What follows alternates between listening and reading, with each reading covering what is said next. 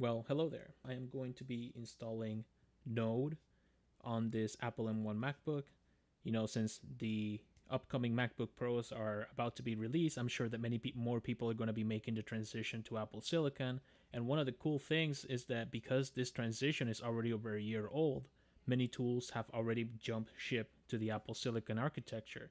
Node is already something that already supported the ARM architectures. Their transition to Apple Silicon it wasn't that big of a leap since they already supported ARM systems. And remember, Node.js is just a runtime that allows JavaScript to be executed in the computer itself.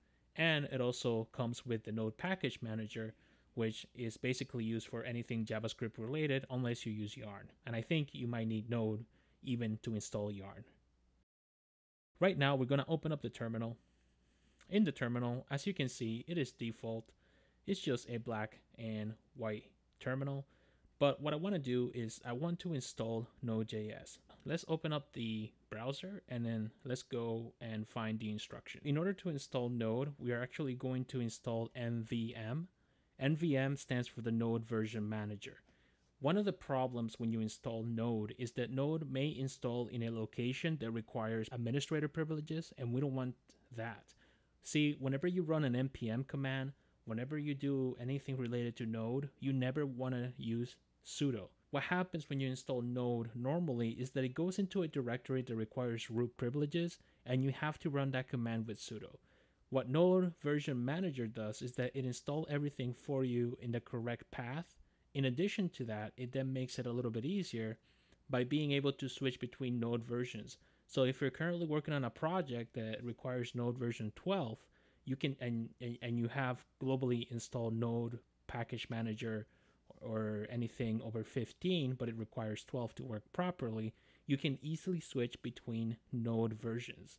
So not only does it make the installation a little bit easier, but it makes everything more compatible in the long run.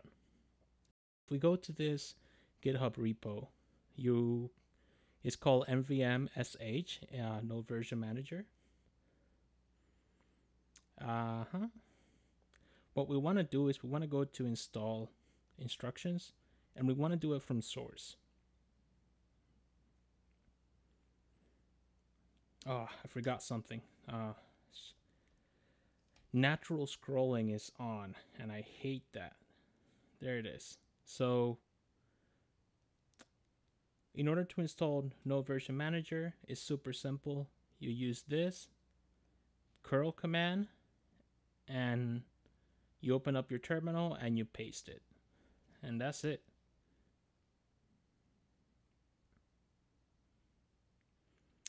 You now have NVM installed. So if you type NVM, oh, that's right, it's not going to work because we need to add this to our ZSHRC profile.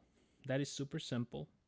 The only thing you have to do is highlight this, click copy, and then type ls-a, and it will list all the directories in your home directory. So right now we're taking a look at the home directory, and as you can see, we have CSH history, CSH sessions, but no CSHRC. I guess we have to create it manually. To do that, we do touch.cshrc.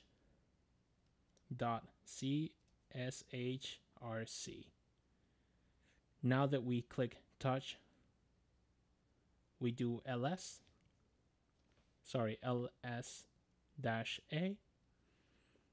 and the .cshrc profile has been created. We can run that command once again, the curl command, and it's gonna automatically add it to the .cshrc. So if we go source.czhrc, what it's going to do is that it's going to it's basically like a refresh so that it knows that NVM has already been installed. Now if I type NVM, I have it installed, and you get to see all the NVM commands.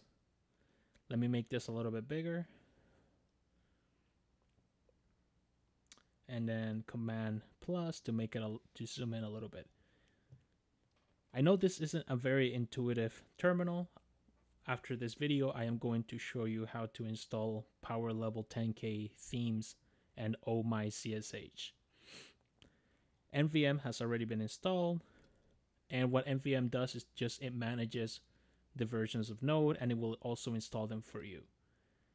Now that NVM is installed, the only thing you have to do is NVM install Node, and it will install the latest version 16.11.1, and it will also install NPM as well.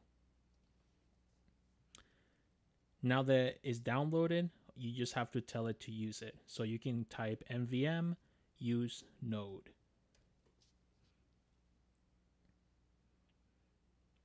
And there you go, Node has been installed. So if I type node -- version, Node version 16.11.1, and if I type npm -- version, we have npm version 8. So Node has been properly installed. So if you click, I keep saying click, but if you type ls-a, this is your home directory, right? You will be able to see an NVM folder. And this is where Node is installed. So if we cd into .nvm and click ls once again, you will see there's a directory over here with versions. If we cd into versions, we see another directory for Node. So if we cd into Node, you will see version 16.11.1. Now, let's say that we want to use another version. Let's say we want to use an LTS release, which usually lags behind the current release. Well, you can type nvm install --LTS, and that is the same instruction that you find up here. So clicking that or typing that, what it will do is that it will install the LTS release, which I believe is version 14. Now for version 14, you might need Rosetta for it to run on the Apple M1. But right now, all it's doing is downloading it. And I believe it's also going to compile it. So this might take a second. I'll be right back once it does. Good news, it finally installed. This took a lot longer than I expected. But what it did is that it built the Node software from source. I wasn't expecting this, but one of the good things is that it already has an ARM version. So if a lot of the things that it did is compile the ARM version of Node, and to use Node 14, you don't necessarily need Rosetta.